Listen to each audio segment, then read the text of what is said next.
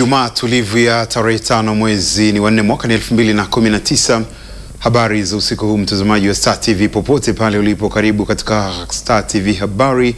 Yako mengi yaliyojiri kwa siku nzima, lakini miongoni mwa yale tuliyopa kipaumbele kwa usiku huu ni pamoja na mkinzano wa taarifa za mkandarasi wa izuia uwekezaji wa jiwe la msingi katika mradi wa upanuzi wa maji wilayani Leje mkoani Songwe. Mtazamaji, kwa hayo na mengine mengi ni kusiungane nami hadi tamati. Awali ya yote, karibu kwa muhtasari kwa mengine mengi tuliyokuandalia kwa usiku huu.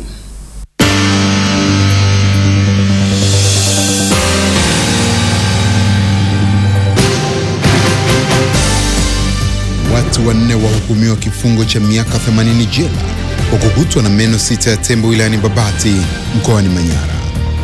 Serikali yatakiwa kuweka mazingira rafiki ya uwekezaji ili taifa linufaike na uwekezaji wa ndani na nje ya nchi.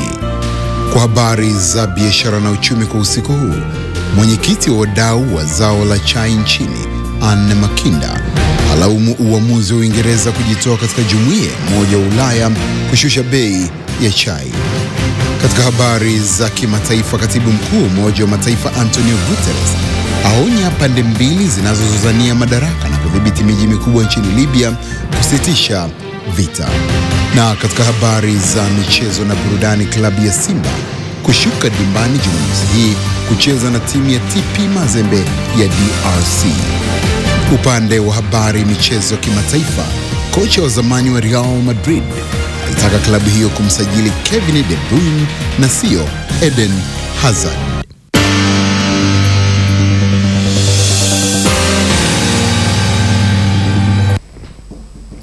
Kutoka hapa Star TV ni mimi kinara wako namba 1, naitwa Charles Machugu. Karibu tuanze na habari za kitaifa kwa usiku huu.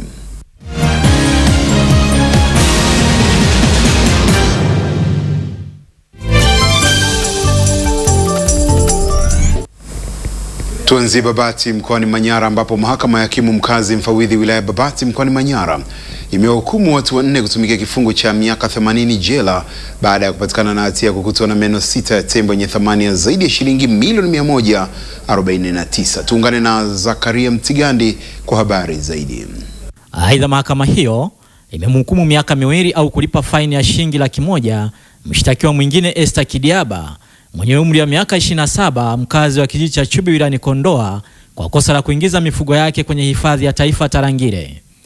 Awali ilidaiwa na waendesha mashtaka wa serikali Linus Bugaba na Timotheo Mali mbele ya hakimu mkazi mfawidhi mahakama ya wilaya Babati Neema Gasabire kuwa Agosti 11 mwaka 2017 washtakiwa Vitalius John umri miaka 36 na Dismas Mariseli mwenye umri wa miaka 33, wote wakazi wa kijiji cha Mwada wilayani Babati, walikamatwa na vipande 4 vya meno ya tembo yenye thamani ya zaidi ya shilingi milioni 66.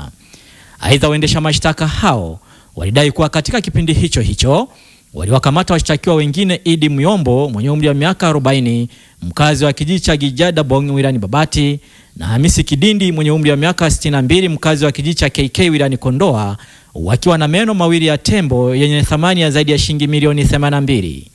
Baada ya hakimu kusikiza pande zote mbili za jamhuri na washtakiwa na kujiridhisha bila kutia shaka, amewahukumu washtakiwa wote 4 kutumikia kifungo cha jumla ya miaka 80 jela kila mmoja miaka 20. Baada ya hukumu hiyo, washtakiwa waliomba mahakama kuwapunguzia adhabu, wakidai kuwa hiyo ni mara yao ya kwanza, na mshtakiwa mwingine Vitalius John akidai anaumwa kifua kikuu.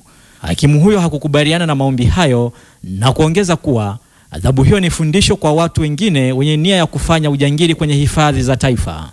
Aidha, katika hukumu ya miaka 2 jela au kulipa faini ya shilingi 100,000 iliyotolewa kwa mfugaji Esther Kidiaba, ilidaiwa na waendesha mashtaka wa serikali Linus Bugaba na Timotheo Mali kuwa Februari 2, 2019 mfugaji huyo alikamatwa akilisha mifugo yake ndani ya hifadhi ya taifa Tarangire. Hakimu mkazi mfawidhi wilaya Babati Neema Gasabire, baada ya kujiridhisha na upelelezi wa upande wa jamhuri na mshtakiwa kukiri kosa, amemhukumu kifungo cha miaka 2 jela au kulipa faini ya shilingi 100,000 na mifugo yake kutaifishwa. Mshtakiwa Esther Kidiaba amelipa faini ya shilingi 100,000 na kuachiwa huru, huku ng'ombe wake 23 na punda 3 waliokamatwa kutaifishwa. Zakaria Mtigandi, Star TV, Manyara. Wakati huu polisi mkoani Kilimanjaro inamshikilia mtu mmoja aliyefahamika kwa jina la Mohamed Yusufu, mkazi wa Njoro, manispaa ya Moshi, kwa kukutwa na kadi 83 za mitandao mbalimbali ya simu ambazo anadaiwa kuzitumia kufanya utapeli wa kimtandao. Mwanahabari wetu Jacqueline Masawe ametuandalia taarifa zaidi kwa usiku huu. Ujumbe wa hizo pesa tuma kwenye namba hii kwa siku za karibuni umekuwa wa kawaida katika simu zetu, wahusika wakijaribu kuwarubuni wateja wa mitandao mbalimbali ya simu ili kuweza kujipatia fedha isivyo halali. Kama usemavyo usemi wa Kiswahili za mwizi ni 40, ni wazi sasa siku 40 zimefika kwa Mohamed Yusufu, mkazi wa Njoro mjini Moshi, baada ya kukamatwa na maofisa wa jeshi la polisi akiwa amehifadhi laini za simu 83 za mitandao ya Tigo, Halotel, Vodacom na Airtel. Haiwezekani mtu akawa na laini zote hizo, na hapa sasa hivi ataeleza yeye mwenyewe anazitumia kwa shughuli gani. Na hapo tunaweza tukawaambia wananchi, yule ambaye anawaambia hivi tuma hela kwa mtandao, kwa sisi kwetu Kilimanjaro tumempata huyu hapa. Mohamed Yusufu amekiri mbele ya kamanda wa polisi Hamisi Hisa kujihusisha na shughuli za utapeli kupitia laini za simu za mitandao mbalimbali. Hapa akaeleza namna ambavyo amekuwa akifanya shughuli yake hiyo. Ilikuwa kama mtu ndio ile ambayo kwamba unamtumia mtu message au unampa biashara, kibali biashara, basi unamuunganisha, kama atakubali pia kufanya biashara na wewe, unaweza kumwambia labda mzigo labda ni kiasi fulani, labda 30 20, atakubali anataka kutumia. Katika hatua nyingine, jeshi la polisi limefanikiwa kuwakamata watu 13 wakiwa na dawa za kulevya aina ya mirungi, wengine wakitajwa kushiriki katika kufanikisha usafirishaji wa dawa hizo pamoja na kuuza kwa watumiaji. Lakini kwa siku ya jana wamekamatwa hawa kina mama kwa idadi yao na mizigo yao inavyoonekana. Hawa kina mama wote ni wa Arusha na wameifuata hii mirungi eneo la Himo ambalo ni mpakani mwetu na nchi ya Kenya, kwa maeneo ambayo mirungi inaingilia. Waliokamatwa wamo wanawake 9, wawili kati yao wakiwa na watoto wadogo ambao wamedai kufanya biashara hiyo kutokana na hali ngumu ya kimaisha, huku watoto hao wakionekana kuwa na njaa. Ndipo kamanda Isa akatoa maelekezo. Wewe dawati, tuna watoto wadogo hapa. Wao wako na mama zao afanye. Lakini wana chakula kitoshi. Watengenezwe hata uji. Nimeshatoa agizo watengenezwe uji. Nikianza mjadala hapa hatutafika. Sawa afande. Hivyo hivyo. Watuhumiwa hao wanaotajwa kuwa ni wakazi wa mkoa wa Arusha, akiwemo mama mwenye umri wa miaka 45 aliyefahamika kwa jina la Nora Molel, mkazi wa mji mdogo wa Mirerani, wamekutwa na jumla ya kilogramu 40 za dawa hizo za kulevya wakizisafirisha kuelekea mkoani Arusha. Jacqueline Masawe, Star TV, Kilimanjaro. Jeshi la zimamoto na uokoaji nchini limewachukulia hatua maafisa na askari waliohusika katika vitendo vya rushwa na unyanyasaji dhidi ya wachimbaji wadogo wa madini wilayani Chunya mkoani Mbeya. Akizungumza katika mkutano na waandishi wa habari, kamishna wa operation Mbili Mwakatange amesema jeshi la zimamoto halitokubaliana na afisa au askari yeyote atakayechafua taswira ya jeshi hilo. Hatua ambazo zimechukuliwa ni pamoja na wengine kufukuzwa kazi na vile wengine hatua za mahakama ya kijeshi zinaendelea. Hatua askari aliyefukuzwa kazi ni mwenye namba USZM 2942 Chale Josefu, na wengine ambao mashauri yao yako katika hatua za mahakama yanaendelea sasa hivi ni afisa mwenye namba USZM 3005 Inspector Canisius Komba. Mwingine ni afisa mwenye namba USZM 3077 mkaguzi msaidizi Aaron Mayunga. Mwingine ni USZM mwenye namba 3152 mkaguzi msaidizi Zawadi Maliga. Aidha, jeshi la zimamoto na uokoaji halitakubaliana na vitendo vyovyote vitakavyofanywa na askari ama afisa wa jeshi ambavyo vitachafua taswira ya jeshi. Vitendo hivyo ni vile vyote ambavyo viko kinyume na maadili ya mtumishi wa umma. Taasisi ya kuzuia na kupambana na rushwa TAKUKURU imepitia miradi ya sekta ya afya, elimu pamoja na maji yenye thamani ya zaidi ya shilingi bilioni 4.870 kule mkoani Morogoro na kubaini mapungufu makubwa katika baadhi ya miradi hiyo, ikiwemo utekelezaji wake kuwa chini ya kiwango pamoja na udanganyifu kwenye manunuzi ya vifaa mbalimbali. Jackson Manela toka mkoani Morogoro na undani wa habari hii. Mradi wa kituo cha afya Dutumi ambao pia mara nyingi umepigiwa kelele wenye thamani ya shilingi milioni 500 ilibainika kuwepo kwa ucheleweshaji. Akitoa tathmini ya miezi mitatu ya utendaji kazi wa taasisi hiyo, wa TAKUKURU mkoa wa Morogoro, Janet Machulia ametaja miradi iliyopitiwa na taasisi hiyo ni pamoja na ule wa ukarabati wa chuo cha ualimu Ilonga ambao thamani yake iliyotumika ni tofauti na utekelezaji wake. Kufuatia ukaguzi tulioufanya, tuliweza kubaini kuwepo kwa mapungufu katika baadhi ya miradi kama ifuatavyo. Mradi wa ukarabati wa chuo cha ualimu Ilonga wenye thamani ya shilingi bilioni 1,594,000 ulibainika kuwa umetekelezwa chini ya kiwango. Kazi zilifanyika kinyume na BOQ, kwamba BOQ ilieleza kitu kingine na tofauti na utekelezaji. Pia kulikuwa na manunuzi ya vifaa ambayo yalitumia fedha nyingi sana, zaidi ya kiasi cha shilingi bilioni 1 na milioni 200 kinyume na BOQ. TAKUKURU pia imefanikiwa kurejeshwa kwa kiasi cha shilingi bilioni 2.5 fedha za mapato ya ndani za makusanyo ya halmashauri za Kilosa, Kilombero, Mvomero na halmashauri ya Morogoro ambazo zilishindwa kuwasilishwa benki kama taratibu za makusanyo katika serikali za mitaa zinavyoelekeza. Katika kipindi cha robo mwaka hiyo Januari mpaka Machi 2019 tumeweza kufuatilia fedha kiasi cha shilingi bilioni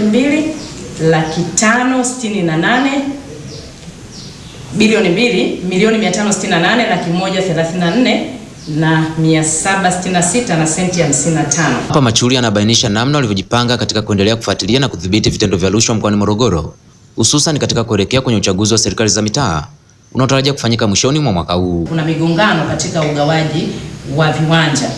Kwa hiyo tutalipa nguvu, tutatoa kipaumbele katika kuchunguza hili na kufanya shughuli nyingine ambazo zitasaidia kuhakikisha kwamba huduma zinatolewa kadri inavyotakiwa. Katika kipindi cha Januari hadi Machi, TAKUKURU mkoa wa Morogoro imepokea jumla ya taarifa 139, huku serikali za mitaa zikiongozwa kwa kulalamikiwa, ikifuatiwa na sekta ya ardhi, huku mpaka sasa tayari mashauri 22 yamefunguliwa na yanaendelea katika mahakama mbalimbali mkoani hapa.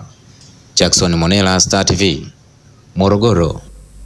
Mradi wa upanuzi wa maji wa Itumba Isongole wilayani Ileje mkoani Songwe, ambapo unatekelezwa na kampuni ya MS Singrima Group Enterprises Limited ya jijini Dar es Salaam, haujawekewa jiwe la msingi na kiongozi wa mbio za Mwenge wa Uhuru kutokana na mkinzano wa taarifa za mkandarasi huyo ambaye anashindwa kuzitolea ufafanuzi wa kuridhisha. Mradi huo ilikuwa kamilike tangu Januari 2018. Taarifa kamili tuungane naye Messi Sekabogo kwa usiku huu. Kwa maana hiyo kila leti itakiwa iwe sawa kabla hata hujaanza. Ni mradi ambao umekuwa ukitiliwa shaka na viongozi kadhaa wanaofika kukagua ujenzi wake tangu awali. Mara mbili zaidi umesogezwa mbele muda wa makabidhiano.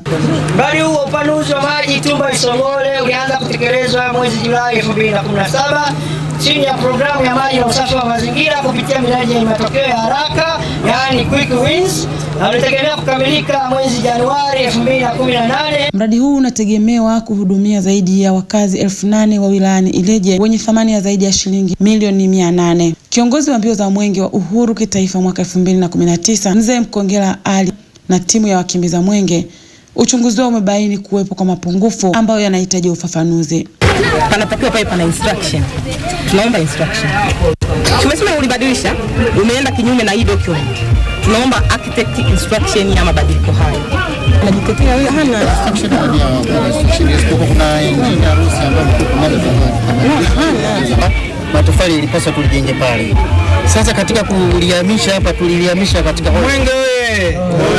Kiongozi wa mbio za Mwenge kitaifa, niko tayari kusikiliza maelekezo yako. Pia na majadiliano ambayo yameonyesha mkandarasi hana majibu yenye mashiko. Kiongozi wa Mwenge wa Uhuru anatoa agizo kwa viongozi wa wilaya.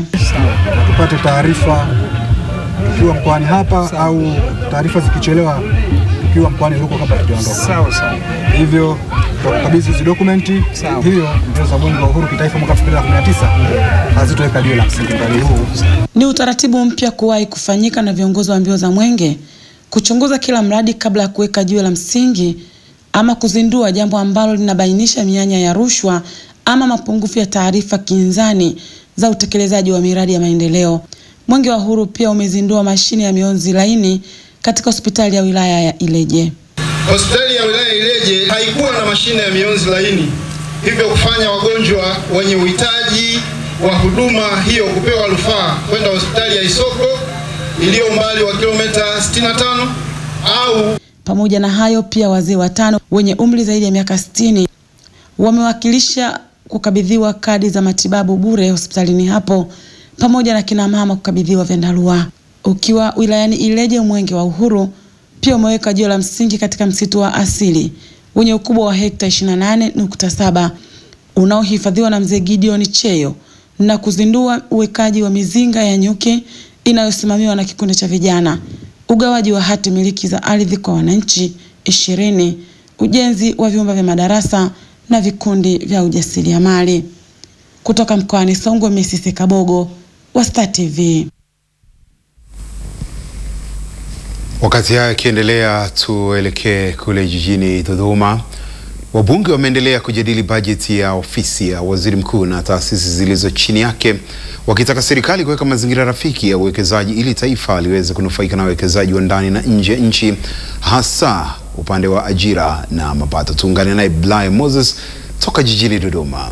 Kichangia mjadala wa bajeti hiyo, baadhi ya wabunge, licha ya kupongeza kuanzishwa kwa wizara ya uwekezaji, wakataka swala hilo kuangaliwa kwa jicho la tatu.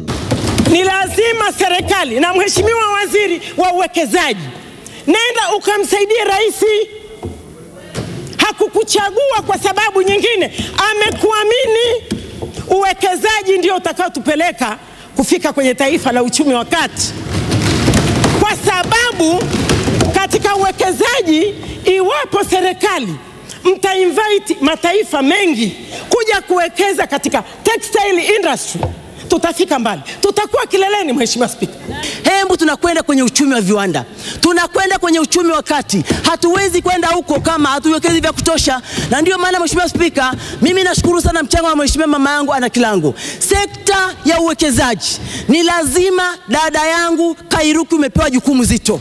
Ni lazima utumie nafasi hiyo kikamilifu. Na ninashukuru Mheshimiwa Rais alivyoweka hii sekta chini ya waziri mkuu. Hii wizara ndio chini ya waziri mkuu. Waziri mkuu tunamjua utendaji wake wa kazi, tunamjua atasimamia kikamilifu, lakini walio chini yake wafanye kazi kikamilifu. Ili Tanzania tuweze kupiga hatua, lazima tuwe na wawekezaji wa ndani ya nchi.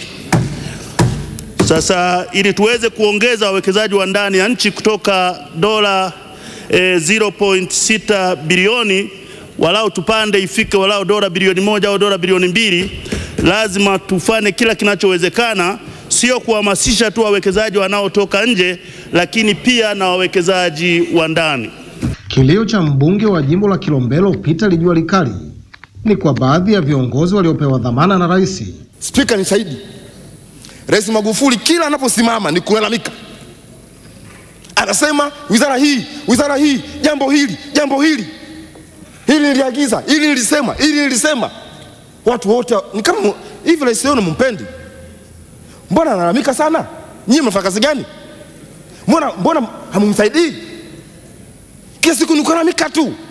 Yaani vitu ambavyo natakiwa mimi bunge nalalamike, analalamika rais. Mpo mawaziri, kuna wakuu wa mkoa, wakuu wa wilaya, wote mpo. Aprili 4, Waziri Mkuu Kassim Majaliwa aliomba bunge kuidhinisha kiasi cha shilingi bilioni 148 kwa ofisi yake na taasisi zilizo chini yake na shilingi bilioni 124.1 kwa ubunge kwa ajili ya matumizi ya kawaida na miradi ya maendeleo. Wabunge wanaendelea kujadili bajeti hiyo. Kutoka bungeni jijini Dodoma, Blay Moses, Star TV. Tatizo la ajira nchini linalotokana na ukosefu wa wataalamu wenye uzoefu wa kutosha, hali inayosababisha wahitimu wengi wa elimu ya juu hususan vijana kushindwa kuajiriwa. Adam Damian na maelezo zaidi. Hayo yameelezwa wakati wa warsha ya siku moja ya wataalamu kutoka sekta mbalimbali na kujadili namna bora ya kuboresha nguvu kazi ya taifa. Mkurugenzi wa Mamlaka ya Elimu Tanzania Bahati Geuzie amesema kuwa bado serikali inaendelea kutafuta mazingira wezeshi yatakayosaidia kukabiliana na changamoto zilizopo kwenye soko la ajira. Serikali imeipa jukumu taasisi ya sekta binafsi Tanzania kuanzisha, kusimamia na kuratibu mabaraza ya ujuzi ya kisekta. Mabaraza haya yatakuwa kiunganishi muhimu kwa kuwaleta pamoja wadau mbalimbali wa masuala ya kuendeleza ujuzi nchini. Serikali pia inategemea ushirikiano mzuri kutoka kwa wadau wa sekta binafsi ili kufikia malengo ya kuwa na uchumi wa kati. Kwa upande wake, mkurugenzi wa taasisi ya sekta binafsi TPSF Godfrey Simbeye amesema mkutano huo ni mwendelezo wa kuwajengea uelewa wadau kutoka sekta mbalimbali za maendeleo. Tulikuwa tumeshikana wadau kwenye sekta hizo kushauriana namna ya kuunda mabaraza. Na mpaka sasa hivi tuko kwenye hatua za mwisho kabisa za kuzindua mabaraza hayo kwenye hizo sekta 3 za mwanzo. Tulikuwa tumebakiza sekta 3 ambazo nazo tutaunda mabaraza yake hivi hapo baadaye mwaka huu. Nayo ni hayo ya tehama, ujenzi na nishati. Kwa hiyo leo tumekutana hizi sekta 3 kujadili na wadau wenyewe kuwaeleza nia ya serikali ni nini. Baadhi ya washiriki wa mkutano huo wameeleza matarajio yao kuhusu mabaraza ya ujuzi wa kisekta. Moja, kitu kikubwa ni kama ndio unaleta uwiano, unaleta ukaribu zaidi ambao unafahamika wa kuhusisha upande mmoja watoa mafunzo, upande wa pili wanao waajiri au watu. Haya mabaraza yakiundwa, yakifanya kazi kwa kusaidiana na private sector na government na wananchi wa Tanzania, itawasaidia sana wananchi kupata uelewa wa mambo mbalimbali. Warsha hiyo ya wadau wa maendeleo imetajwa kuwa ni mwendelezo wa kuimarisha sekta binafsi nchini ili kuhakikisha Tanzania inakuwa na wataalamu wa kutosha wakati ikielekea katika uchumi wa viwanda. Damdamia, Star TV, Dar es Salaam. Serikali imetenga shilingi milioni 969 zitakazotumika katika mpango kabambe wa miaka 20 wa kulipanga upya kabisa jiji la Mbeya, ambalo linatajwa kuwa na mpangilio holela na makazi ya watu. Laudens Simkonda na taarifa kamili kwa usiku huu. Jiji la Mbeya lenye zaidi ya watu 400,000 kwa mujibu wa sensa ya watu na makazi ya mwaka 2012 ni miongoni mwa majiji nchini yanayotajwa kuwa na changamoto kubwa ya mipango miji. Akizungumza na wadau mbalimbali katika mpango wa kuzindua mpango kabambe wa jiji la Mbeya, yani master plan, mkuu wa mkoa wa Mbeya Albert Chalamila amesema kuwa mpango huo umefadhiliwa na mfuko wa Benki ya Dunia kwa ushirikiano na serikali ya Tanzania. Lakini hauwezi kutaja ufadhili wa Benki ya Dunia bila kumtaja Rais wa Jamhuri ya Muungano wa Tanzania Daktari John Pombe Joseph Magufuli kwa namna ya usimamizi wake wa rasilimali fedha anazozipata kwa ajili ya kuendeleza taifa la Tanzania, lakini hususan mkoa wetu wa Mbeya. Chalamila amesema kuwa wakati serikali inatekeleza zoezi la kupanga jiji hilo, ni vema wananchi wakaepuka kuingiza siasa ili kufanikisha mpango huo kwa haraka. Zaidi sisi kama watumishi wa umma tusijihusishe na uchafu wa aina yoyote unaoweza kuichafua serikali. Kazi hiyo ya upangaji wa jiji la Mbeya inasimamiwa na kampuni ya kizalendo ya Urban Solution Limited. Pamoja na kwamba terms of reference sisi tumepewa zinasema tutazame Mbeya peke yake, ingekuwa ni vizuri kwa njia yote na mjachelewa mkakaa pamoja mkajishauri ili sisi tuweze kuvuka Mbeya hii na kuweza kutizama hii Mbeya ingine hii. Sasa kuanzia leo atakwenda mitaani, atakwenda kwenye sekta mbalimbali kuchukua takwimu za kina. Akishachukua takwimu za kina, tutarudi tena, tutaitisha vikao vya wadau kama hiki cha leo. Atawasilisha alichokikuta huko na sisi tutatoa maoni yetu, baadaye ataboresha tena. Lakini je, nini maoni na mitazamo ya baadhi ya wadau juu ya mpango huo kabambe wa jiji la Mbeya? Pia utatusaidia sana kuweka mipango ya ajira kwa vijana wetu. Tutavutiaje viwanda katika jiji letu la Mbeya ili vijana wetu wapate ajira. Watu wote wasikazanie kwenye machinga tu, machinga sijui bodaboda kama wenzetu wanavyoishi, kwa sababu hata kuangalia ramani za miji ya Ulaya, miji mikuu kama Cape Town kwa mfano South Africa, au hata hapa tu Blantyre ya Malawi, utaona miji imejipanga. Ili kuweza kufanikisha zoezi hili la upangaji wa jiji hili la Mbeya, wananchi wameshauriwa kuonyesha ushirikiano pindi wataalamu watakapoanza kufanya zoezi hili la upangaji miji. Laudens Simkonda, Star TV, Mbeya. Asante Laudence Mkonda. Baada ya serikali kupiga marufuku watoto kubebeshwa mizigo kwenye masoko, wazazi na watoto hapa jijini Mwanza wameongelea sababu zinazolazimu kujihusisha na kazi hizo, wakishauri jamii kuwalea watoto katika mazingira mazuri. Mwanahabari Teresia Mwanga amepata fursa ya kuzungumza nao na walikuwa na haya ya kusema.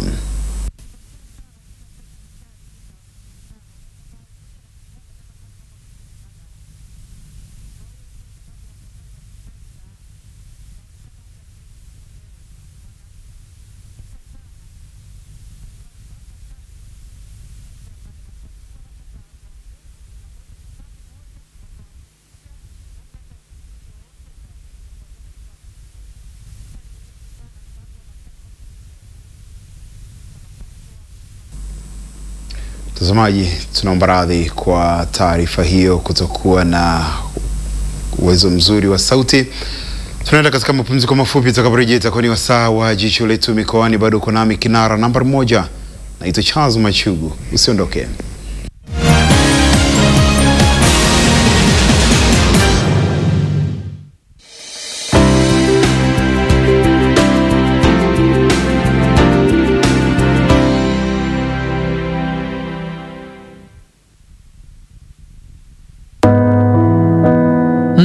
Naitwa Margaret, ni mama wa familia, pia ni mjasiriamali. Asubuhi kabla sijaenda kwenye shughuli zangu, ninaandaa chai kwa ajili ya familia yangu. Nikiwa kazini, huwa najitahidi kutengeneza vitafunwa vyenye ubora kuridhisha wateja wangu. Jioni hii